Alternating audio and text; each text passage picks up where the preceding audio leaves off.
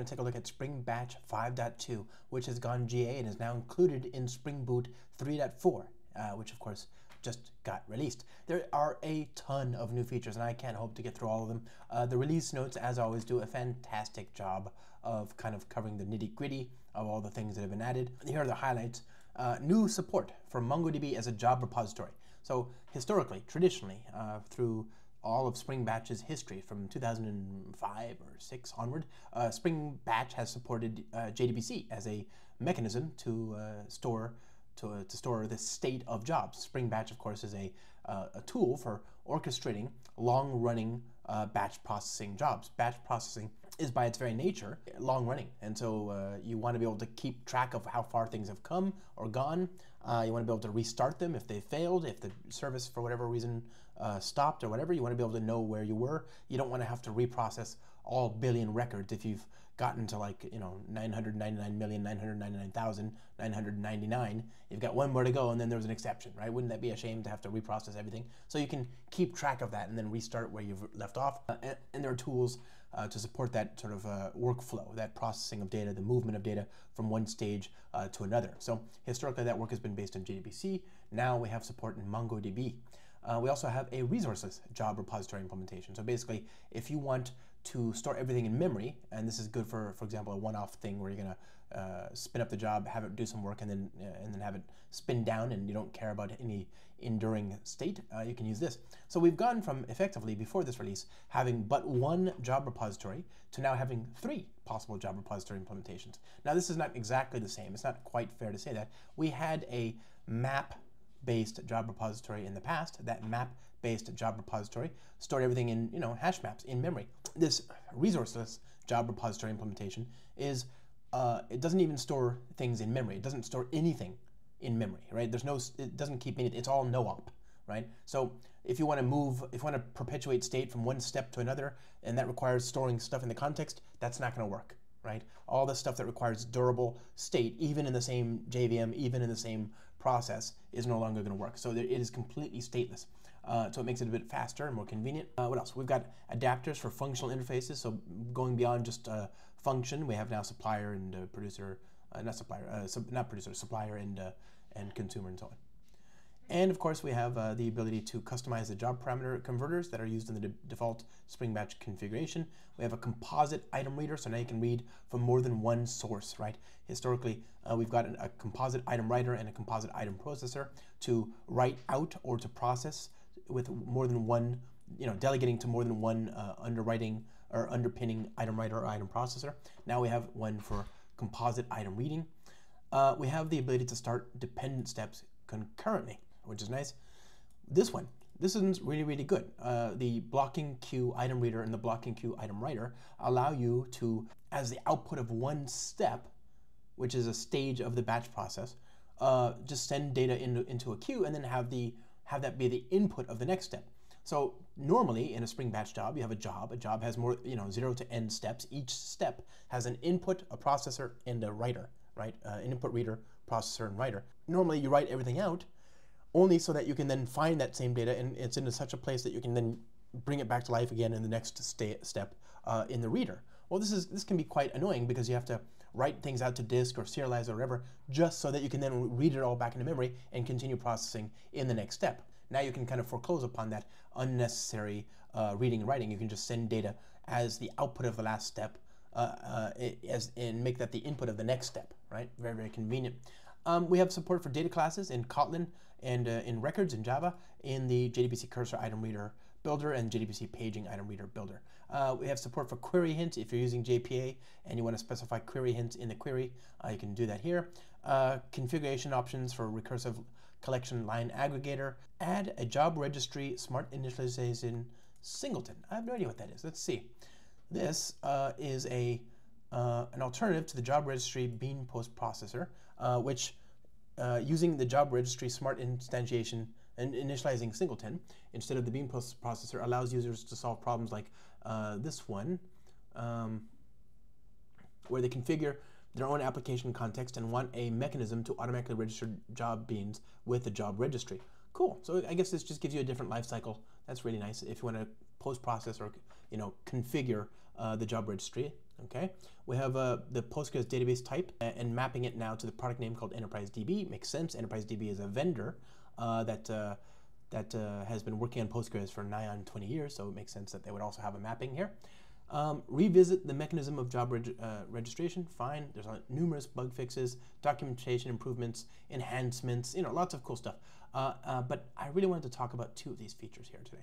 First is the new composite item reader, and then the second is the blocking queue item reader and writer. So let's take a look at an example that I've got over here. This is a simple Spring Batch application. In it, I've defined a job. The job has, I'm creating a regular job using the DSL here, and you can see I've got a static final blocking queue of type customer. Customer, of course, refers to this Java type here, just customer ID, string name, language, and operating system. And the job is just called job because I'm not great with names, or maybe I'm really great with names actually, if you think about it. But then it's a demo, so I want you to be able to rerun this multiple times and have the same results. So I've given it a unique ID for each run. Therefore, it's not going to get it's not going to be a dupe of a previous run. So therefore, it'll run. And we have two steps. One step that goes to the next step. Okay.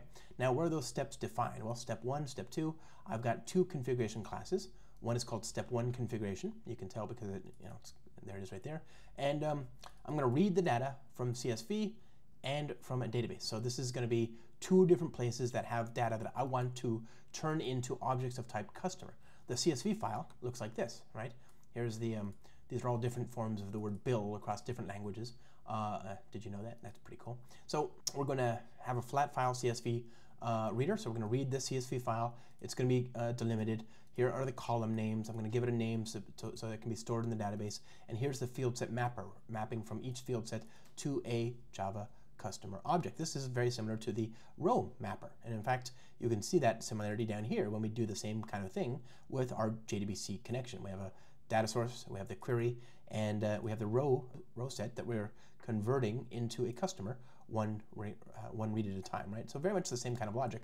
Field set mapper.readInt, row set.getInt, kind of the same thing, right? And both of those provide customers. I want to process all the customers, whether they come from here or from there. Well, guess what? That's an ideal fit for our new friend, the composite item reader. And what this does is we're injecting the JDBC cursor item reader, and we're injecting the flat file item reader, and we're just creating a list of them and passing them to the composite. So the composite will read from both and then pass all of them, serially in a sequence, on to the next step, or the next part of the pipeline, which is typically either a processor or a writer. In this case, in this step, we can see we've got the repository, got the platform transaction manager. You're going to need all this for all Spring Batch steps, not just this particular one.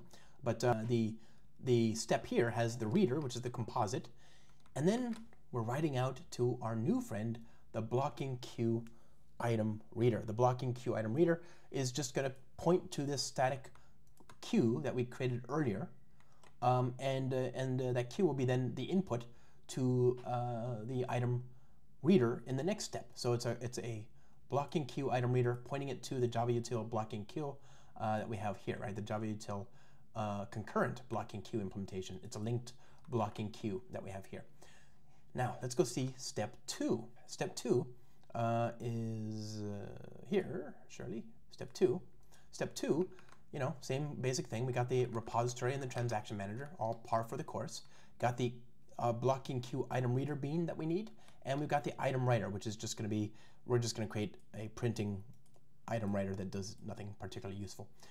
And so basically, now we're going to demonstrate sending data as the output of the previous step as the input of this step over this queue. So this, we're going to read 10 records at a time, passing in and reading in from the blocking queue item reader, and then passing that data, presumably after some transformations or processing, off to the writer. And then we're going to write out data here. Huh? Not bad. Not bad at all. So we've got these two things. I think this is really, really powerful, right? Like we've got now two different steps. They're communicating. We've skipped the need to persist the output of one step to another.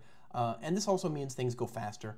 And so, remember, it's going to keep track. Spring Batch will keep track of how far you've gotten on each of these steps as well. So it's not like you've lost the durability of Spring Batch here. It's still on your side.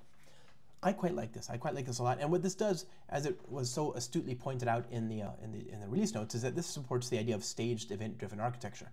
Now, staged event-driven architecture is the idea that you have different pipes, different processing stages for data. It doesn't matter what data. It could be anything, you know. And you have different stages of processing. You might do something here, then send the data via a queue to something else downstream, where you do some more work on the data and then send the data via a queue to another thing downstream. Now, typically, when we talk about queues here, we're talking about actual message queues, brokers, right? Messaging. This is a pattern that people typically associate with messaging systems.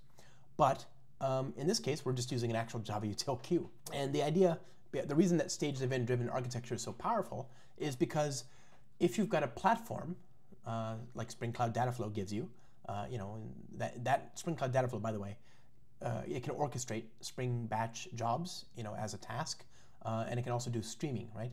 And the nice thing about something like Spring Cloud Dataflow is that it sits on top of things like Cloud Foundry or Kubernetes or your whatever container orchestrator of your choice. And in this case, each stage might have different sort of scalability requirements. Maybe I need to have 5 instances in one stage and I only need to have 2 in the next because the work it's doing is quicker, right? And so you can actually have dynamic sort of scaling for each stage. You can do load balancing effectively, because if you really want to handle more load, just add more instances of that processor at that particular stage. So it helps you create and also you've got back pressure, because these queues act as a buffer. You can't overwhelm the downstream processor by sending too much traffic to it, because it'll just get into the queue and it'll back up eventually. You want to make sure you drain the queue as fast as possible, but you also don't want the deluge of data to overwhelm the downstream processor. So that's one of the benefits of having that queue.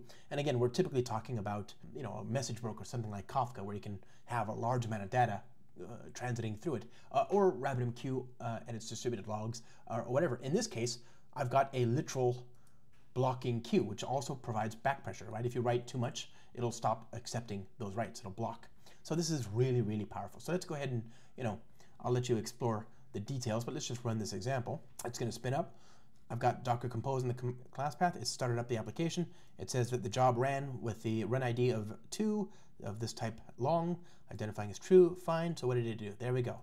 We've got all these different customers. You can see some of them come from the CSV file. Some of them come from our SQL database. So let's check out this SQL database here as well. Click on that. Click on this. Test connection. Hit OK. Hit apply. Refresh. Do I not have?